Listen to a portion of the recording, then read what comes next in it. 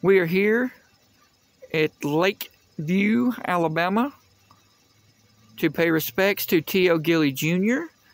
He was born January 12th, 1913, and he passed away on his birthday in 2007. Mr. Gilley is a gospel music legend. He's wrote over 500 gospel songs in the music, and over 400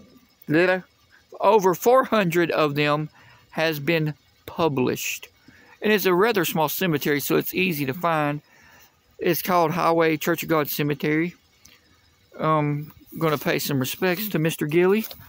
He's paying the ultimate reward upstairs now. But anyways, thanks for watching. Have a blessed day.